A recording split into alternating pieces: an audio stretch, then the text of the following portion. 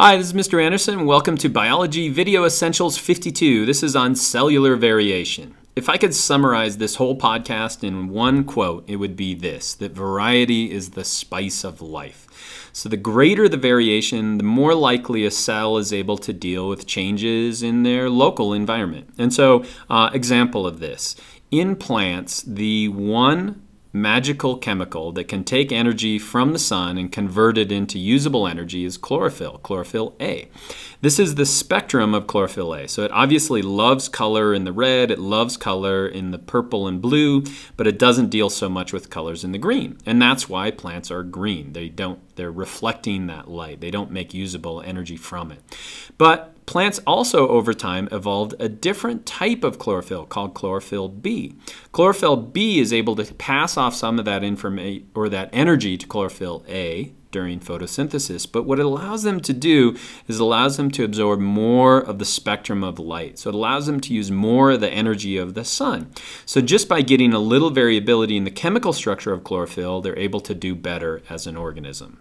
Variety, again, is the spice of life. And so basically, I'm going to talk about how variation in the molecules of cells can increase their success. Example I'll talk about is phospholipids, and a great example of that is winter wheat, how they can vary the amount of phospholipids. And then I'll talk about genes, and so how variation in the actual genes can give them heterozygote advantage. Example we've talked about before is sickle cell disease.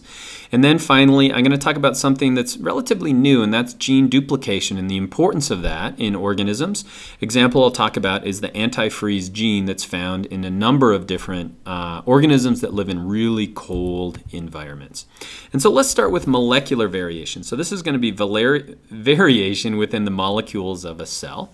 So since you've made it all the way to podcast 52, you've seen the podcasts on phospholipids. Phospholipids essentially have two parts. They have a hydrophilic head, and then they're going to have a hydrophobic tail. And so these make up all the membranes in all of the all cells, essentially. And so basically, this would be the phospholipids. And again, they float horizontally back and forth. They're flexible, and so they allow material to move back and forth. But depending on how those fatty acid tails are, they have a different behavior. And so basically, if you get a double bond here because you lack oxygen, there will be a kink on this tail, and those kinky tails will cause the phospholipids to move farther apart, so they can't get quite as close together. And so as the temperature gets colder and colder and colder, these phospholipids are going to get closer and closer together. And so a way to deal with changes in temperature is to have more of these unsaturated fatty acids in the tails. And so they can't pack as closely together. And so winter wheat is a type of wheat that we grow here in Montana. I think it came from Russia originally, but basically what happens is you plant it in the fall. It'll start to grow, and then all of a sudden the snow will come. The snow will come, and so now when spring comes, it can start growing again. It kind of has a head start on spring wheat, which you're going to plant in the spring. And so what scientists have found is that there's an increase in the amount of unsaturated fats, and they can vary the amount of unsaturated fats in the wheat. In other words, you could grow wheat in a warm temperature and in a cold temperature, and you're going to find that they're able to produce more of the unsaturated fats during a period of time when it's cold. And so what that means is cells are able to create more molecules or a variety of molecules depending on their local environment. And I think there are something like 18 different types of phospholipids that are created in cells. And so I had this idea at one time when I was learning biology that phospholipids were boring and it's the proteins that are important, but we're finding that the phospholipids are just as important as the proteins as well. Okay, next we're looking at the genes, and so heterozygote advantage. Heterozygote advantage is when you have two copies of a gene, and that gives you some kind of an advantage. And so this is the most deadly animal we have on our planet. It's the Anopheles mosquito. It passes an organism called the Plasmodium. Basically what it does is causes malaria. Malaria is killing more people every year than any other disease on our planet. And so basically there's a huge amount of selective pressure, especially in sub-Saharan Africa. And so the story of heterozygote advantage is that if you have a sickle cell disease or you have a sickle cell gene, you produce red blood cells that have this sickled appearance. Basically, it's a mutation or a change in a single letter in the gene that makes the protein hemoglobin in our blood. And so if you have 2 copies of that, you make sickle cell blood. And so if we look at this study here, this is a study that was done in Kenya on children that were born. So this is 100% of the children that were born here. And then they looked at how many of them survived days after they were born. And so to kind of get this set, this would be 77% of them living, something like 4 or 5 years later in this study. And so basically what they found is that if you have sickle cell disease, a number of those children are going to die off. And that's just due to complications in the sickle cell disease. But if you have perfectly good blood, then this is going to be the survivorship curve. But if you're a heterozygote, in other words, you have 1 copy of the sickle cell gene, but you have 1 good copy, we see a survivorship curve that's actually greater than that with no problem. In other words, the heterozygotes are doing better. And the reason why is that by having that 1 gene, you make your red blood cells a little different, and so it can't be infected by this plasmodium. So it can't be affected by the malarial disease. So you're given protection against that disease.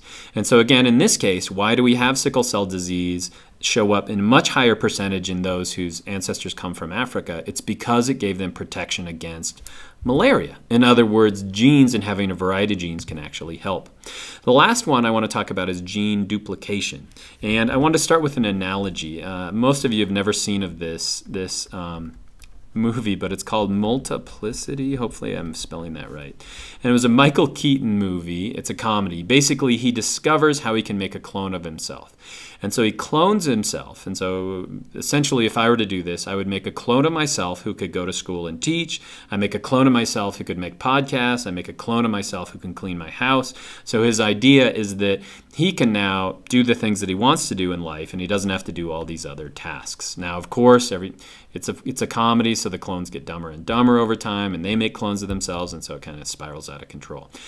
What's this analogy even telling us? Well, genes do the same thing. They have the same idea that Michael Keaton does. And so basically what they do, scientists had thought about this for a long period of time, is if a gene duplicates itself, so it makes a copy of itself, then this gene right here can continue doing its job that it always does, but the clone of that gene, since it doesn't have to do this job of the original gene, can do something else. So it can take on another task. In other words, once it's duplicated itself, and this is a little deep, now it doesn't have to adhere to natural selection. It's outside of that selective process, and so it can become anything it wants to.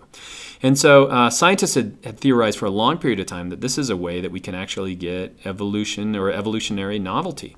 And so we're starting to see how this actually works. This is a fish right here called the eel pout. This is a picture taken from a submersible. And you can see an eel pout right here. And so basically they're able to live in temperature that is near or below freezing, and that's due to pressure. You could actually go below 0 degrees Celsius.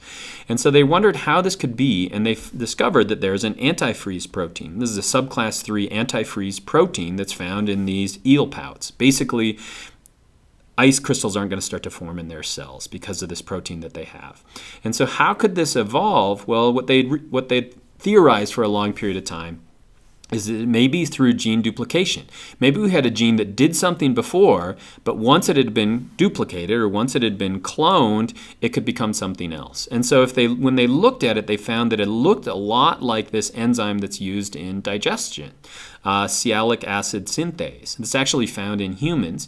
And so this scientist right here, her name is Christina Chang, just within the last few years has identified both of these genes, and she's able to show, just by sequencing of the genes, that this is how it formed. It formed through this gene duplication or this cloning of the gene. And that's how almost all of these antifreeze proteins came to be. In other words, they were enzymes that did one thing. Once they were freed from doing that job, they were able to evolve into another process. In this case, becoming an antifreeze protein. And so again, that's how we can get variation within cells. And again, variation leads to variety, which leads to the spice of life. And I hope that's helpful.